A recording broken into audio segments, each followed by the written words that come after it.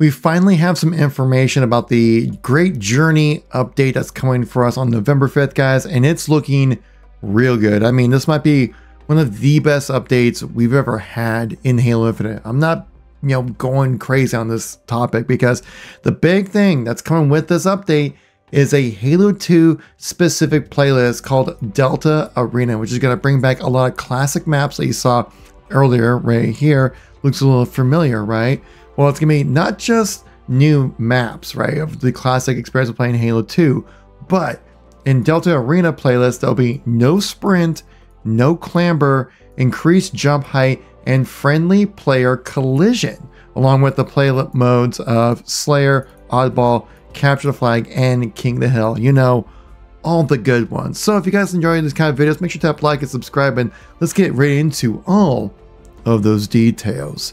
Details as in what maps will be coming in for us to play in this Halo 2 playlist. Well, we have Ascension, one of the classic Halo 2 maps, which, by the way, like Unique and his team basically made this update. This Forge community is insane. Like, this Ascension remake looks absolutely incredible. I love the addition right here of like the repeated archways that you saw like in Behemoth, right? But then also on this map now, they kind of had that little bit of that kind of artistic continuity. Like that a lot. The visuals are just on point for this map, dude. It looks so freaking good. Straight out of Halo 2, brought into Halo Infinite. Like, that's what the visuals are, and it's incredible. Same thing with here with Boulevard, which is a remake of Turf, again by Unique and his team as well. Again, another incredible remake, like spot on authentic recreations of these maps. Again, with classic settings, right? No sprint, no clamber, increased jump height, right?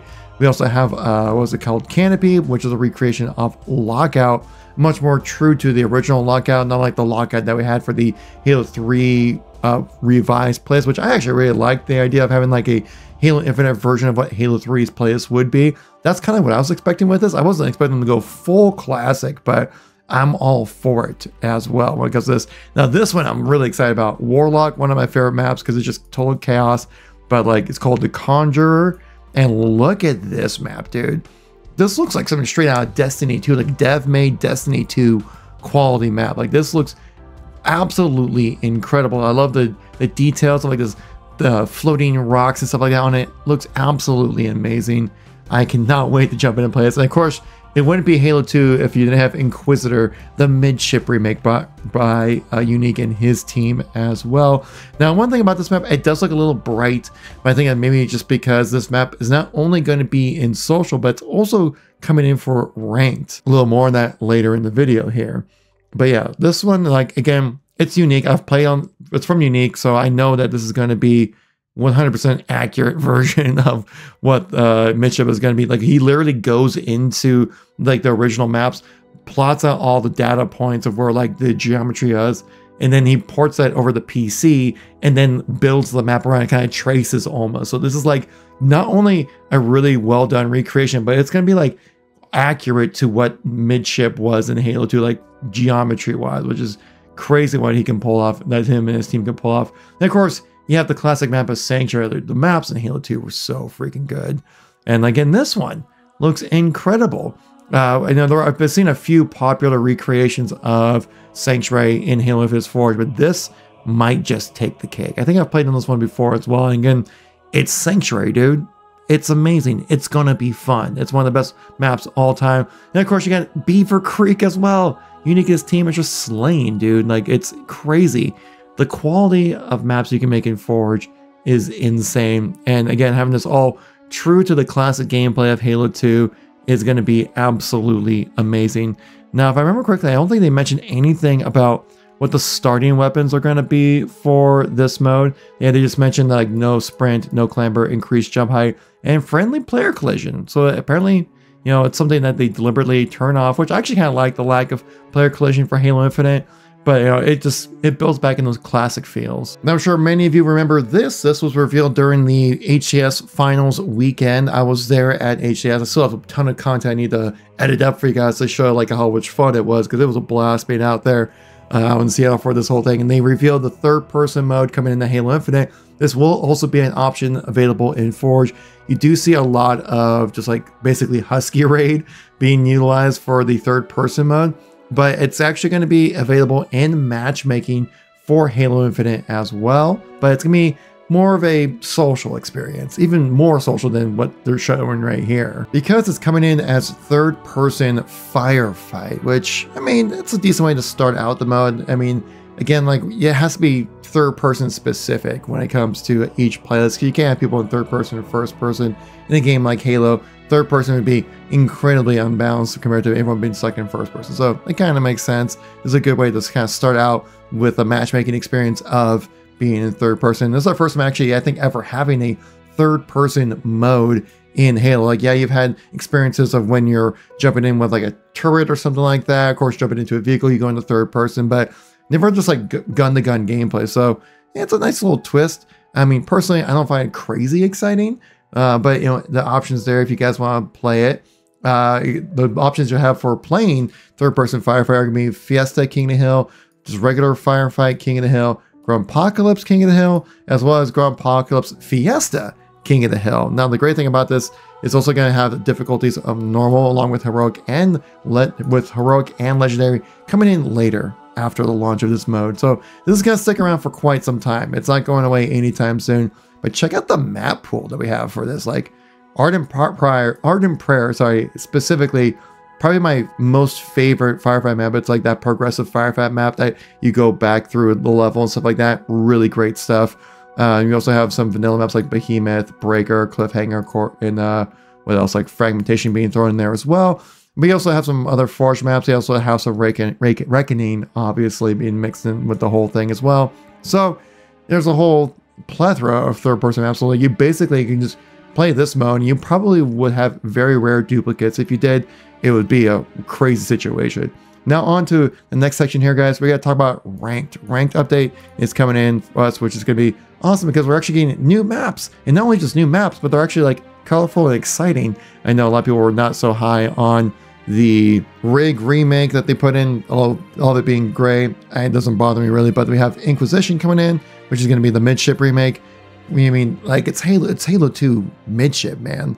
Put that in ranked. People are going to go crazy for it. It's such high-paced action. It's always fun to watch a good old-fashioned midship map. Heck, even with this map be coming into like the ranked settings, you could even see it be a ranked HCS style, World Championship style free-for-all playlist, which I would love that personally. That would give me to play free-for-all. And then you also have the map of Fortress coming in here, which is just a totally different art style. I actually like it. It's a little bit more fun and playful with this, where like all the other maps that are in for ranked are pretty serious looking maps, right? Nothing too wild or crazy or overly thematic or something. This one, you're literally fighting in abandoned castles, but it's a cool vibe change. I like it. We'll see how it actually plays out. Again, this all comes out on January 5th for you guys to check out. But guys, that's not everything. There is a couple more things we need to talk about when it comes to this update. Specifically, we're going to be seeing some more information probably by the time you're watching this video. I'll be at work, but this live stream is happening for Halo Studio, sorry, not Halo 343, but they're doing a live stream showcasing the Great Journey, and also stick around for the Halloween Infection Playdate as well. But the important thing is, look at this picture right here. Again, you're thinking like, okay, this is the same weapon we saw for the teaser, right? The MA5K. It's a weapon that's a submachine gun, likely going to be like an actual weapon put into Halo Infinite. Like I talked about in my previous video, guys, that it's in the game code of it being like an actual weapon, not just a weapon model like we've had previously with like the Sentient Sniper Rifle, the classic Halo CE Assault Rifle as well. Like this is actually like looking to be a new addition to the sandbox year and a half later. But hey, at least it's something, right? But one thing I didn't notice at first, the armor set here. Look at this. This is the classic Halo 2 armor, which I didn't catch this at first until I read the comments. It is the Mark 6 armor set, which gets me super excited and confirms the leaks that we talked about earlier here on the channel as well, from Halo Leaks. Talked about this back in August 9th, showcasing the Halo 2 Mark 6 armor set for Halo Infinite, most likely an armor kit, which could be the case when we saw from the customization just in that quick little image. But this would be awesome, again, to have like the classic Halo 2 armor set. This is one of my favorite armor sets, is Halo 2's. I actually probably would say Halo Infinite's probably my favorite armor set, but you got the Halo 3, probably C, then 2. I love 2's though. This looks amazing. They know how much money something like this will bring in for Halo Infinite, so this will probably be tied to the shop, probably $20 US, and however that transfers over to your currencies. So there is that to kind of take into consideration, which is kind of expected. And I don't know if I'll spend that kind of money, especially since I read about the CE one, but that's just me. But I mean, you do you, boo-boo. One thing I was actually kind of surprised by was the lack of Relic being showcased here. This is a map that we've been talking about for months now at this point. This was leaked out back in May. This is a Sperasoft made remake that got leaked out, and it looks like at least the forging of it looks good. It's just that the art of it is not good, like at all. And I have a feeling that maybe that when they got leaked out to the public, like the Halo Studios definitely saw the reception from the community. It was not good, to say the least with that. So they probably figured a way to either scrap this map or delay it. Man, I do know, like, well, at least we do know that the maps that were showcased for the Great Journey Delta Arena playlist all were 4v4 focused. This map has been in a 4v4 playlist before, back in the Halo 2 days, but it was much more a big team battle map for sure. So maybe, or this could just be in the works, still be added into like squad battle in a future update. This definitely going to get people excited because people love Relic, myself included as well. But there is also just one little extra thing. Again, more details, because I'm all about that here, guys. Make sure you subscribe, of course, to get those details properly. But the last little detail I want to showcase you guys is, don't forget, on the Master Chief Collection, there is going to be a massive, cool addition coming in for us on November 9th, the official release date of Halo 2 back in 2004. Was that the E3 2003 demo will be released for us to jump in and play. The classic no smoke and mirrors bullshit that we got from Sergeant Johnson, even though a lot of it was well, smoke and mirrors after finding out, you know, a few years later.